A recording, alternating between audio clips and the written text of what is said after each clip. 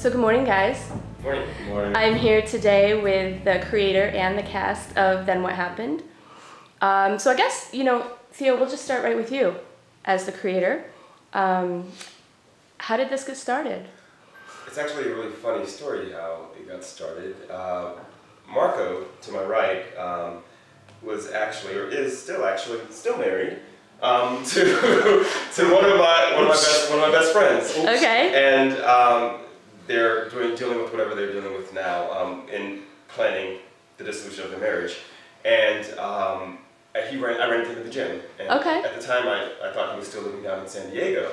And in actuality, he was planning on moving back up to Los Angeles. And so that's how we ran into each other. And he had mentioned to me something about my website and some of the material he'd seen on my reel. And I said, oh, those are things that I've written. And a friend of mine, Ray, who is a DP, he filmed it for me, shot it for me. And it's helped me put together just this really nice reel. He's like, we should do something together. Nice. You write it, we can film together. And I was like, it was like towards the end of February, and I was going to Miami at the beginning of March. And so I was going to be in Miami for a week partying. So doing something, filming something was not on my mind at all. But he was very persistent about it. And it got to the point where he would text me, we need to do this, let's do it soon, right away. And I was like, I can't afford to do it, I'm going to be in Miami. He's like, I'll pay for it now, you can pay for the next one. I was like, dude, just pump the brakes. I'm willing to do it, but I don't want to do it right now. I'm not focused on it. Well, anybody that sits around and doesn't do stuff, that's not how successful people are made, and da da da. And he was just so irritating to me. I sent him a message and I was like, look, great idea, but I'm not going to do it now. So stop bothering me about it. I'm done. That's it. And and I had been seeing this therapist for a while, actually, and I brought it up in my therapy session because we were talking about my career and opportunities coming to me and how I could create my own opportunities. And I was never one of those people that was like, I'm going to write my own thing, do my own thing. I just felt like I was one of those that would go in and be a really good actor and book the job, and that would get my career going. Sure. And that particular day, that session that I had with her, and his persistence, it really kind of stuck with me. And I thought, you know what? At least let me just sit down with him and discuss this. Yeah. Because he had already written something. He wrote something himself and he sent it to me and I read it. He's like, we're going to film this. And I was like, okay, we'll film it, whatever. Just blowing him off. And I started thinking about that idea more, and then I thought of Chris over here to my left, who I met 2 or 3 years prior to that. We had done this promo shoot for Chelsea lately for the Sochi Olympics. Mm-hmm. So I met him on set, and we become workout buddies, and then we had become friends. And I thought to myself, okay, I like what he wrote, but let's do a scene where it involves more people, because I'm sure he'd like to get on the bandwagon, on the board too, mm-hmm. with that, and it would save us money. It'd be $100 each a pop. It'd be super cheap. So sure. I could write a scene with 3 of us in it, and that's kind of how this whole thing came together. So we met one morning for coffee, mm-hmm. and we all decided to maybe just take it a step further and actually write something full length, and that's how the whole idea came about. So let's talk a little bit about it. What is Then What Happened? Well, basically, over this past year, for me, I came to some personal growth and realization about just my career and how I want to be perceived in my career and the roles that I go out for and things like that. And I just decided that I want to do something where I could just be myself. Mm-hmm. And so with me being myself, which is interesting because my character name is Derek, which is not my name, but their character names stayed the same, and I don't know why that happened, it just kind of did. But I wanted something where I could just be myself. Sure. And so the character is based on me. It's not all me, but sure. It's totally based on me. Marko is based on Marko. Chris is based on Chris. The little small little things in there. He pointed out to me the other day, he's like, I'm glad you've been paying attention, He's like, you've been attention all this time, Because it's all the little details about the characters, you're gold. Yes. It's based on these guys. And so I'm like, okay, our characters are us. We're who we are. We have this great chemistry with each other. We are cracking jokes with each other. It's all in good fun, all in love. And I'm like, but what is the whole idea behind it? I'm like, well, okay, so what if...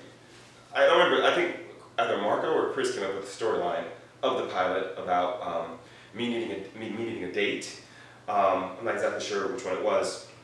But then I was like, okay, well, what if it's these 3 guys and they're all in different phases of their lives? Maybe Chris is about to get is about to get married, and maybe Marko's going through a divorce, like things that are true, aside from him about to get married because he can't find a date to save his life.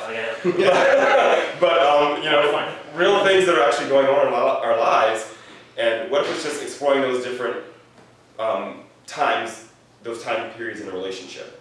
Like I got dumped, and I'm relying on these guys as my friends to kind of help like prop me back up. And in the process of me getting dumped, I'm having to move in with them to try and like reorganize my life and get my life back together.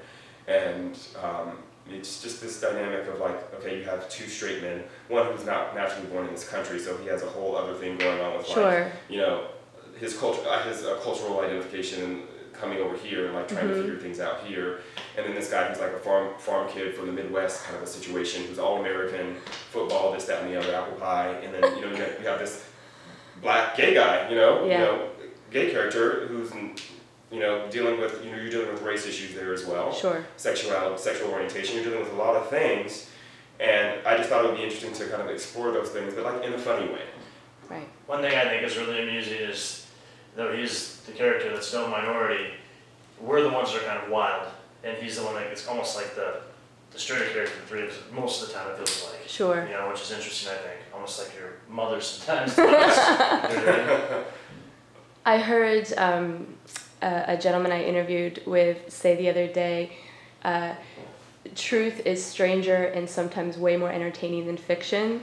So, you know, it kind of goes along with what you're talking about of taking some of these real life pieces of yourself and there being true comedy in that, even if it's not comedy, you know, in your everyday life, but bringing that into the character. Oh, for sure. I mean, you know, when we met with Theo, you know, way back when he initially like had a concept of that idea, I think we all knew right away we were onto something, you know, because we were so busy in our everyday lives chasing the gig, whatever that is, and you're taught your whole life, you know, your success is going to be at the mercy of somebody else deciding that, you know.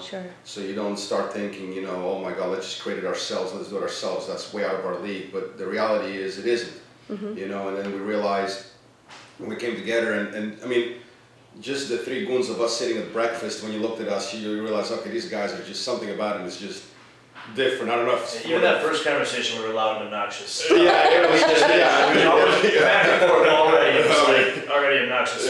Moment number one. It's just a big circus, it really is, and you know, there's so much passion and warfare in all of what we do individually anyway, you know, and so when we brought up this idea of basing something that's kind of borrowed from who we really are, and incorporating that into, you know, we realized right away, okay, the idea itself is better than a lot of stuff that we're faced with every day as it is, you know, and then you know, came the part of the hard work of putting it all together, making it happen. But when you right away when we're hanging out, just that chemistry and I mean, look at us, you know, how can you not love this? I think it's pretty cool to see, pretty cool and exciting to like what you're writing more than what you're going to audition for at CBS or at one of those other big studios, because we go into those all the time, and I'm like, what we're doing is better than what I'm going to read for. No, nobody's casting us for anything. We're pretty much the rejects all the time. So I think we just kind of want. I am. Yes. So I think it was at the Matt Damon point. Let's just go write this, you know what, ourselves and just like Matt Damon.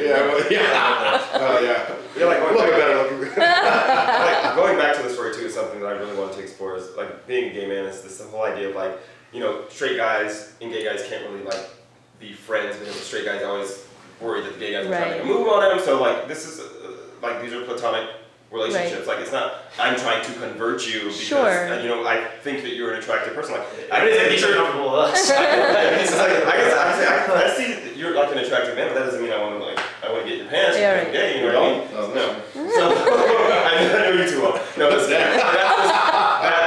that was something also that I really wanted to explore too. And I think what also spoke to me about, you know, this idea of working is the fact that after we had that meeting, I literally was done writing the first script, like the pilot script. What was it, like less than a week after that? Literally, Like, and obviously changes happened after that point. We had a consulting producer that we worked with in the very beginning, who I didn't cast in her show, and she has this very popular show on the internet. And so I really wanted to pick her brain about things, and so I gave her the script, and she helped me with the budget, and made some changes to the script based on what she thought, and it was just this collaborative thing, and got us to this point, and here we are today. I just want to touch on that again, Theo. I think that is really important. I mean, clearly this is comedy, but you are bringing in an element I think is very important too, which is this perception that a gay man can't just be platonic friends with straight men. Like, to be able to have those close relationships, and people understand that that's... And our characters are almost too comfortable with them. Like, right. It's like he's just another dude, which is sure. cool. Like, we don't. That's wonderful. He walks in his underwear. He sees us vulnerable. He sees us more pissed off, or more excited, or he sees we don't even register that he's that. Yeah. You know what I mean? Which is kind of cool. I also think I think to us it was important to also push that boundary a little bit too, because there's so much safety on TV, and so much of that political correctness cancer and everything, and here you have a foreigner that wants to be American so bad, and a gay black dude, and as white as it gets over there, and it's just, I think it's something that maybe Hollywood can need a little dose of. Of course. The three of us is usually what you wouldn't want, and so to me, if I'm part of something, it has to have a certain aura about it of change. I don't care if it's changed for the worse or for the better, but it's got to have an impact. Otherwise, you might as well just go to another Bud Light audition and pick your straw. It's working with the diversity issue that so many people are talking about in the industry right now, which is a real issue. Yeah. Oh yes, for sure. I know personally, but I think the last time I can think of there being let's say a gay character who was not portrayed as typically gay would be the comedy Happy Endings. I think that was an ABC show that lasted for a couple seasons. And he was a gay guy, but he was a bro-y gay guy, but he was a white guy. It's we don't see a lot of people of color or gay characters of color on television very often in the type of role that I have created for this particular character, and how I'd like him to be seen and how I'd like him to be portrayed. A minority. 2 times minority. It was more minority, him or me. 2 times. So Marko, I do want to touch a little bit with each of you on your character. Can you talk, Marko? Can you talk a little bit about Marko? Yeah. Right. Marko's kind of he based the character. The foundation is really based on who I really am. And then he took the best comedic parts out of that and the most uncomfortable parts and turned it into the Marko that you see. And then what happened? Right. And then what happened? I'm a realtor. I'm a really slimy realtor. Okay. I'm the kind of guy who'll use a client's house to go hook up with a girl, kind of a. Got it. Yeah. And then take my friend's Porsche that's in the shop and go out on a date, pretend it's mine, kind of a thing. So it's super funny. But I think you also see a certain vulnerability there too, because I'm trying real hard to make something happen out of my life. You gotta take certain things for granted. And Marko, the character Marko is a guy that loses, but he's not a loser. Okay. Okay, so he gets tough breaks, but always rebounds and kind of always falls on his feet. And I think sometimes he doesn't even know how. Okay. Yeah. And then he gets into a safety zone, and because I live with Chris's character, and so this guy breaks up with his boyfriend and now moves in with us. For the dumped by his boyfriend. Was dumped by his boyfriend. And he moves in with us for the time being, and you can imagine, Eastern European Serbian guy coming from a conservative family in a dictatorship to living with a black gay guy. Right. So it's just beautiful. So there's just this melting and just this boiling on the pot, just trying to sustain that whole thing. So you got Bud Light in boxer briefs with black gay super Michelangelo over here. So and the rest I think you can pretty much guess. So the character is brilliant in the sense that he really complements the other character, and it's just there's a certain thing that he's looking for, but I sometimes wonder if he's just kind of like that dog that chases the cat in front of him and wouldn't even know what to do with it if he caught it. Got it. So, and he probably never will, and I think that's kind of what makes him interesting. Yeah. And what about you, Chris? Can you share a little me about Chris? So what's the question? Same thing. The character has a lot of my own personal little intricacies. Being a big musical theater person and little quirky things I like to do and the kind of women I even like, which is really all of them, but I had phase where I had a lot of ethnic girls in my life. So the character that he's in love with is he's always after this one beautiful ethnic chick, like mixed chick, and he can never get a hold of her. Same kind of deal. He's after this, he said a dog chasing carrot, which I've never seen that before. I think a dog chase a bone and a donkey chase a carrot. But anyway, chase cats. He said, I thought he said carrot. I said carrot, I think. So I was like, wait, Foreigners. dogs don't eat carrots usually. He's out here because he wants to be an actor and a singer, but mainly he wants to be just dramatic. He thinks he's like Celine Dion or something out here, which I do like Celine Dion, so that makes perfect sense. And if he were to actually, he's not unhappy. He loses, just like he said, he loses all the time, but he never gets quite what he wants, but it doesn't seem to stop them, or they don't seem to really entirely notice. Right. They may get frustrated, but they never really stop going toward, even as they're, I think it's funny, as we're now still in these characters in their late 30s, and they've been doing this for a while now since they got out of college, and they're still chasing that carrot. And if they actually got their dream to come true, I think he's right, but they may not know how to even handle it. Right.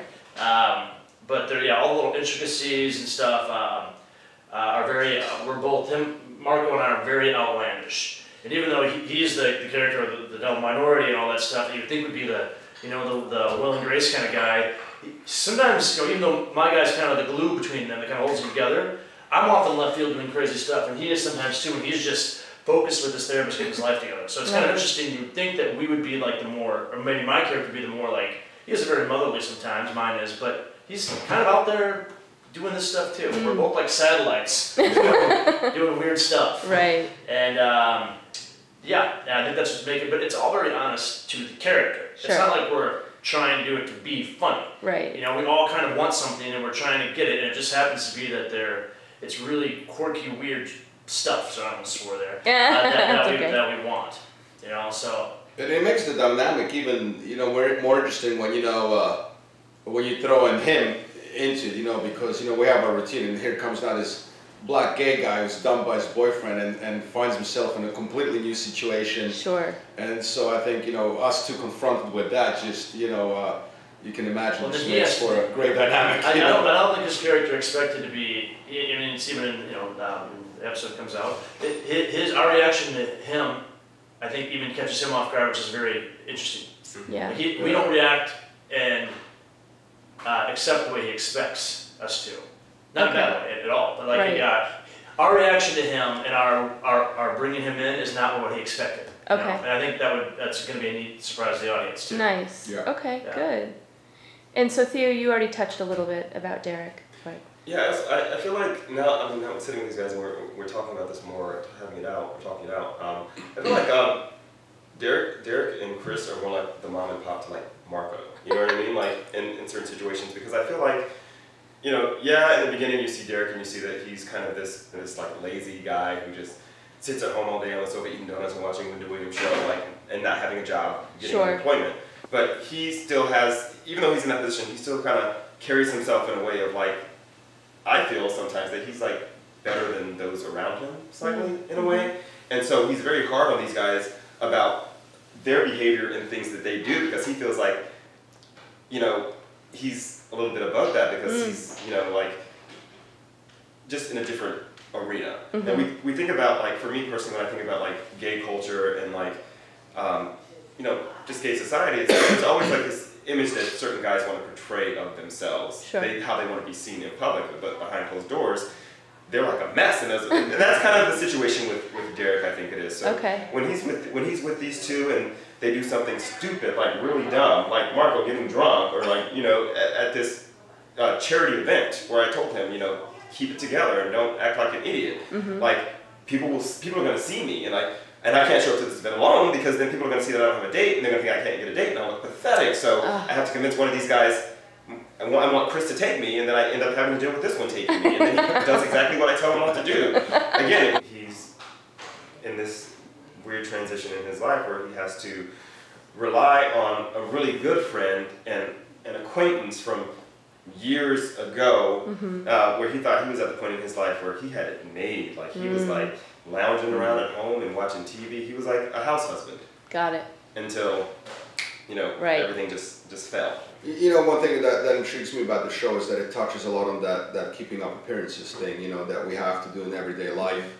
He mentioned that the gay community and how they are up front and behind the scenes, but we are all like that, we all have to put on that. I feel like every day, you wake up, you have to put on that mask for the day. Sure. And are you the gazelle or the lion? One has to run faster than the other for the day, and then you come home and you kind of like yourself. Yeah. And it touches, I think, on those aspects of our characters and people in life in general, of how we have to be to society, especially nowadays where everything is so sensitive, lifestyle-wise or religion-wise or politically, whatever it is. You're always like walking on these eggshells, and you see these three characters that are so opposite on the everyday life, and then they come home and you see them how they really are. Right. And it's just this shell shock, what I mean? It breaks the preconceived ideas that are out there, like how they are when they're in their personal space. Right. Totally, and I think it just pushes that boundary, which I love to push, because I love to make people uncomfortable, and I love being made uncomfortable too,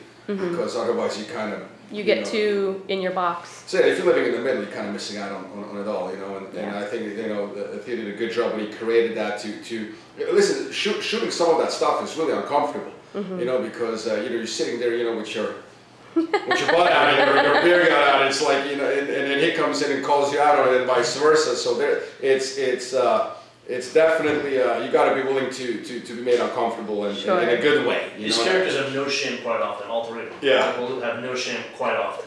and I think a good show will do that. Yeah. A good show, comedy or drama. When you walked away from something that you feel like, okay, this in a certain way kind of moved me, whatever you want to call it. And I think this does that. It's because when you feel it on set, and you'll also feel it past the screen. Sure. And of course, we want to, make people think differently about certain things. Sure. And maybe even about certain people. But also, we just purely want to make people laugh and entertain them. Right. And maybe you see something in one of us that you see in yourself. Sure. I hope not.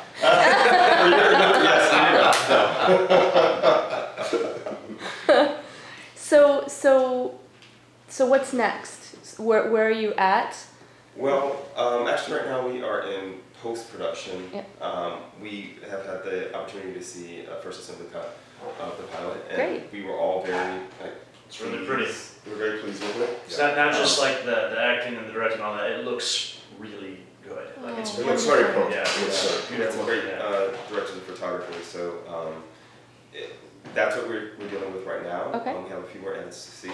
Uh-huh. And then after that, we're in the process as well of just coming up with a strategic plan to get it out there. Sure. To the right person or the right people. Right. That can make those decisions. That can help us to move this thing forward. So you have the pilot in post. Do you have other episodes already sort of in the works in terms of written? We do. I've written 4 more. Okay. So now we have a total of 5. Got it. I have a friend that does stand-up comedy. 2 friends that actually do stand-up comedy, who both wanted to write episodes. So I sat down with them. I gave them the treatment so they could see how I see it. Yeah. They've read the pilot episode. They haven't seen the actual footage yet. Right. I'd like to share that with them, but. So they're asking me questions. Would Derek do it? Would Marko do it? I'm like, Marko, yes, he would do anything. Anything you can come up with, I have no shit. Yes, anything you'll come up with. So And he's really exploiting that to the fullest. He loves to exploit. That's his way of getting back at me. After 50 years, he's finally found a way to just get it. It's not 50. So yeah, it's interesting to have them ask me questions about these people in this world that was created, and for me to have the answer readily available to them, to help them progress forward in their writing. And I'm really excited to see what they come up with. I think another neat thing about this dynamic as people, not as our characters, is that this stuff is all very challenging and expensive to do, and it takes a lot of people to do it correctly and make it great and not just another situation. I thought one thing we did as a unit was we pulled our resources pretty well. I don't just mean finances, but our friends, reaching out to contacts, social media, background. We were able to pull a good group of people together through things we've worked on in the past, or people we've worked. Even the casting, we were calling people we knew. They were bringing in people they knew. You send out emails to everyone you know that's successful. That's kind of was my philosophy when I first started. and said, hey, take a look at this, what do you think? If anyone would be interested in, well, finance would be one thing, but also working on it, or would work for a certain amount, can I see the reel, can you send it to here, and I'll pass it on to, and that's how we bumped into a lot of people, you know, including our director, and then that parlayed into our cinematographer, which parlayed into our editors, just from people's connections, which is, it's kind of a nice little microcosm of the show, because the show is about connections and relationships, and that's kind of how we got this all done too, was through a lot of great connections and relationships also. It's all a great team effort, and I think it speaks to what is created for people to buy in like that and wanting to be part of it. That says a lot about, I think, the quality of what you're doing. Because people will do certain things for money, but long-term longevity, I think. You know, I will. Even sit next to a black gay guy here. It's just actually pretty amazing to think that, I mean, the three of us just sat down at the end of February, like this, we've come this far since just sitting down at that table at the end of February and getting to this point of now, the beginning of August. Yeah. It was written, it's shot, it's in post, you know, so. That's incredible. Yeah. Now the formula's laid down. If we were to continue, it'd be much more fluid. Sure. You know, we got blueprints there. Building the infrastructure is really the hardest, isn't it? I mean, you know, after that it's momentum, but I think that people will be generally they'll generally like what it is, the message of the show, and that ultimately is the most important thing, because it pushes certain boundaries that I just think are way overdue in Hollywood. Right. I love what you said earlier, Theo, about you feel like there's probably something in it for everybody that they can identify with. Mm-hmm. Whether it be, geez, I'm a little like this character in this way, or it be, how would I feel if this person came into my world, in my space, right there. I think also for Derek in this pilot episode anyway, he starts to feel a little bit more of his own value and self-worth at the end of it. Mm-hmm. You know?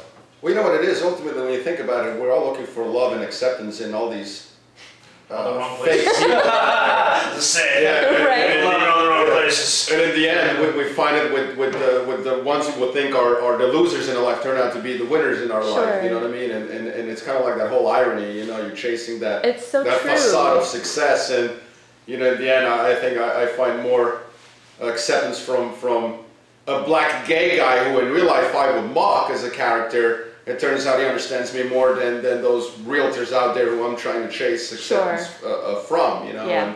And I think that's kind of like that whole glue, as Smitty said earlier, that kind of keeps it together in that constant battle of, we all want to be loved for who we are, but we all know where we're imperfect. And so struggling with that, I think, in real life and as characters, is very exposed in this show. Yeah. It's very exposed, you know. So he with his writing, he doesn't play it safe at all. Like, he takes how he knows me in real life and really exposes those parts. And you know, acting those parts when you're doing a fictional character is one thing. You know, you're transparent, you find a way to do it and justify it. But when you know it's based on you, it's uncomfortable. It's crazy vulnerable. You're like, that's it. I'm all method now. I'm all method now. When you wake up and you spend the whole day trying to hide those things, and here you're putting all the energy into exposing them, you know, because it's hard. It's very uncomfortable, very hard, and it makes for good laughs. Sometimes you realize, when you realize, I'm not so bad. I'm meant to get there, I laugh because in real life, I laugh because in real life, I already got to dinner with these two, like we did a couple weeks ago, and you know, I'm thinking to myself, I'm going to say something, and then Marco's going to reply with, when did they let black people in here? Or something stupid like that. Like, I know he's going to respond in that way. And so when I'm writing, I was like, that's what he would say, so let me be true to it. So then I'll include it, even though I just want to punch him. You know? Because I know how he is, but it's like, so it's really being true to like all the words who we are. Right out of our mouth, you know? a lot of times that we said. I have a running text thread. These texts I'm not deleting those texts. Like, that's all like material that will be used at some point. Oh, that's perfect. And aside from that, I have stuff we came up with in the very beginning. So I have all these long text threads. And I'm like, as I'm writing, I'm like, where can I put this in? I'm literally like looking through, and I was like, because that was funny when he said that, even though it pissed me off. So, you know what I mean? So it's true. There's no shame when we go out. That was funny. We're sitting at the restaurant, and he's yelling that stuff. I gave him a funny nose. Slapped his hand. And I pull over to the waiter. I'm like, excuse me, sir. The waiter's like, won't you start letting black people in here? And the waiter. doesn't know what to make of it because he can tell we're best buddies, but Right. he just doesn't know how to respond. Yeah, well, I've already told them once the show gets picked up, they're gonna have to talk to me through my people. It's people. It's all right, does it? So I mean, this is the last time we have to see face to face. That'd be awesome. I can't wait. Oh man. Well, you guys, thank you so much for your time today. I really appreciate it. Thank you. Marko, Thank you. Theo, and Chris, thank you.